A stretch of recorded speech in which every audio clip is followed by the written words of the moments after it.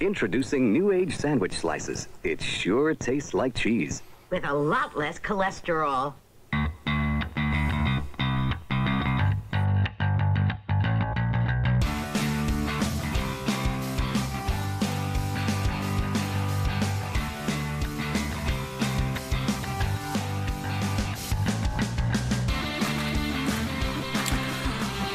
Welcome to the LARPBook podcast. This is episode 36, 14th of June 2016.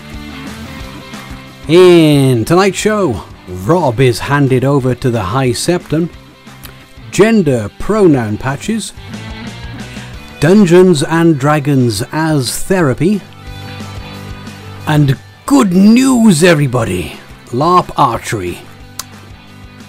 Now, tonight's episode is brought to you by LARPinn at larpinn.co.uk. For everything you could possibly need for your LARPing needs, go to larpinn.co.uk. That's larpinn.co.uk.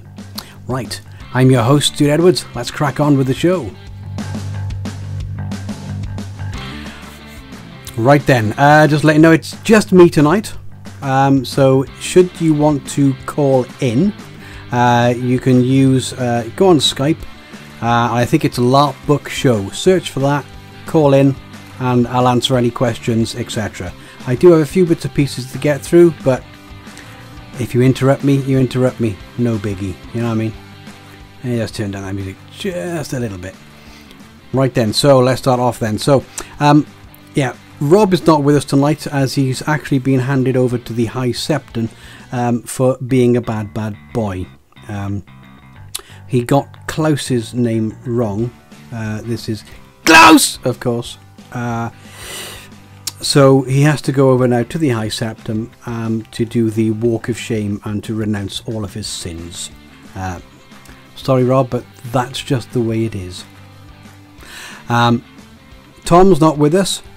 Tom isn't with us because he's not very well. He is in the chat and what have you, but he doesn't feel like doing a show tonight, and that's fine. And I could, you know, I don't blame him at all. When you're not well, doing something like this, it's not good. You know, you just sit there like that.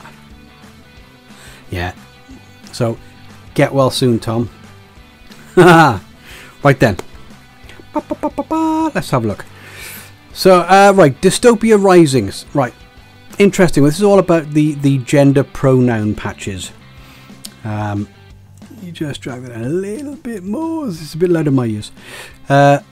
So, they've got... okay, Dystopia Rising's gender pronoun patches promote inclusiveness in our hobby. Now, recently Dystopia Rising has adopted the use of gender pronoun patches. These are physical patches that you actually put onto your costume. These patches are bright yellow and about 3 inches across and fit in most Dystopia Rising costume seamlessly. Now, they are excellent. I did have a little look at them.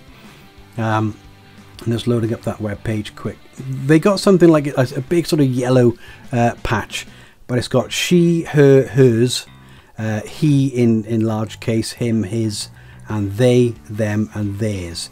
Now, the idea about this, as far as I can see, is if you are a female character that is playing a male character, or if you are female and identify yourself as male, whichever way you want to look at it, this patch will basically let people know what sort of how to address you. Yeah, so rather than someone getting upset, although I would say, all right, great idea, I'm sure it could be sorted out with someone just saying, actually, if you don't mind, could you just address me as Loretta? All right, then you know then from that point forwards. But they're trying to cut through all of that red tape, and by actually sort of having these patches, it's a nice idea. I like it. I think it might be a little bit unnecessary, but that's only my 2 cents. You're just going to get my 2 cents tonight, folks, right? So you're going to finally see what a bigoted arsehole I can be. So I got a sneaky feeling that this show is going to be fairly short tonight, but that's fine. So, but a great idea. It is a good idea.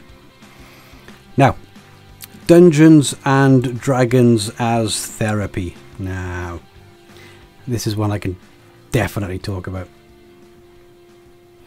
Right, so it's up on the Geek and Sundry website. All the links and what have you will be in the show notes. Yes, you can get to all of the pages that we talk about tonight. So it says, you read that right. Dungeons and Dragons isn't just an awesome game. It can also be used in a therapeutic manner to help teens learn social skills. Now, I like this idea. It was very interesting. I attend a D&D game with my friends every fortnight, and we have some very interesting conversations, let's say. Some of them political, some of them not. A lot of them usually just slagging off one another when we're trying to do something stupid, right? Or saying you never get involved, etc. So it can be a very good way of looking at social interaction. I mean, that is D&D in a nutshell. Oh, and blatting a few monsters, but D&D in a nutshell is social interaction. So what this guy does is, he says, by using D&D in a therapy session, it basically takes therapeutic roleplay to a new and creative level. Instead of imitating a regular conversation, the kids get immersed into quests and are able to flourish in the game setting. Regular social situations often have much higher perceived stakes for failing and often lead to increased pressure or anxiety. However, using D&D can provide carefully crafted, slower paced and highly monitored scenarios to offer socialization practice in easier to digest bites. Kids who struggle to react appropriately in regular social situations often feel more at ease when interacting in a role-playing setting because they are responding to others under the guise of their character rather than themselves. Now, the doctor's name, which I'm going to murder, and it does sound like an excellent coffee, Dr. Boccamazzo, even noticed that some of the kids who struggle to make eye contact in real life completely blossom and take on diplomatic roles in the game. So, is it easier to do social interaction when it's not you, i.e. a character? Yes, because we've all done it. Anybody that's LARPed has found it much simpler to actually just do social interaction because it has no real consequences. But to use it as a learning tool for teenagers who are incredibly socially awkward or might even have a learning difficulty, and this is a way to teach them, especially if as the game master, the doc is very carefully crafting the situation and making sure that certain things are being adhered to, then yeah, fantastic, quids in. Yeah. Yes, Tom, slagging off each other is important to every D&D. Hi Celine, how are you? Nice to see you. And who there, dear bird, now leave and never return. Hi, now leave and never return. Like the name. But there you go. Right. So that's Dungeons and Dragons as therapy. Like I said, I think tonight's going to be a bit short. Like I say, if anybody wants to call in, just search on Skype LARPBook show, and we'll have a chat. Not a problem. So in the news, right? You remember we've been talking about hello from Tesco's. Oh, Tesco's. I thought you were in a foreign country then, bud. How you doing, Nova? That's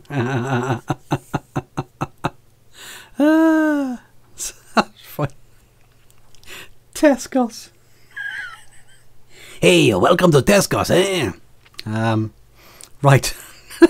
So in the news, good news, everybody. Right, remember we've been talking at length over the period of whatever time it's taken this to actually happen. The complete and utter rubbish about this company taking this guy to court for infringement of copyright over LARP arrows. Well, apparently it's been thrown out of court, and quite rightly too. So, trademark lawsuit over LARP archery gets thrown out of court. A patent and trademark lawsuit over foam arrows used in live action role playing, or LARPing. I really like how they got to explain this every time. Has been thrown out because the Indiana federal judge overseeing the case ruled that he lacked jurisdiction. That's strange, as it's done worldwide. For defendant Jordan Gwyther, who owns the community website larping.org and sells foam arrows as a side business, it's a victory, although a narrow one. Now, boo, yay. Now, I did look into this a bit further, and basically the judge did rule that no one can actually say where the origins then, who's the first person or group to actually make foam safe LARPing arrows. And because of that, he doesn't actually think that the patent and the trademark and what have you, etc., is actually valid anyway. So he said, look, I can't rule on this. If you want to go further, this is going to have to go to a higher, so I'm just throwing it out. And if you want to take it further, it's going to cost you quite a bit of cash. So I have a sneaky feeling that this company is just going to go,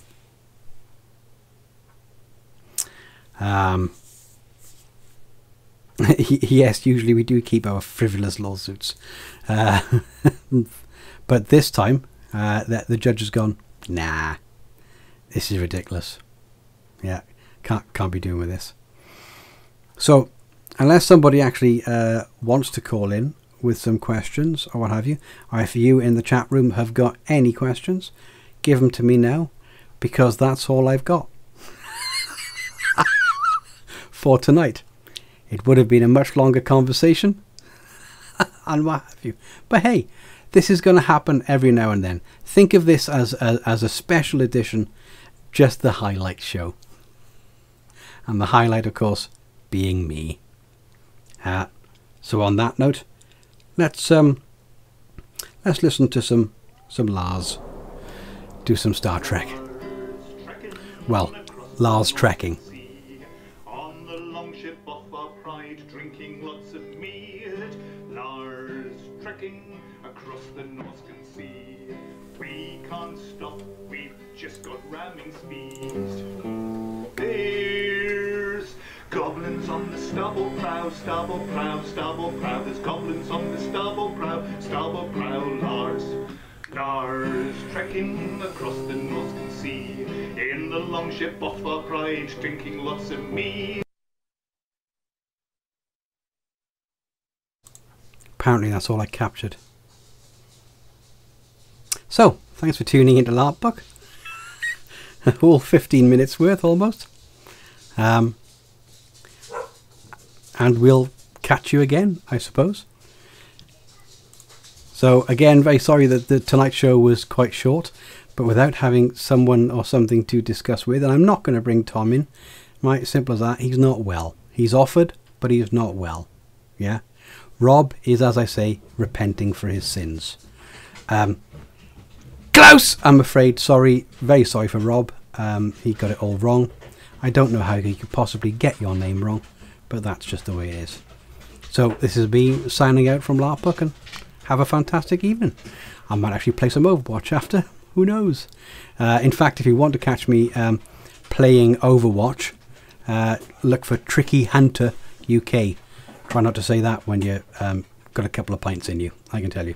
So on that note then, I will say good night to you all. So good night.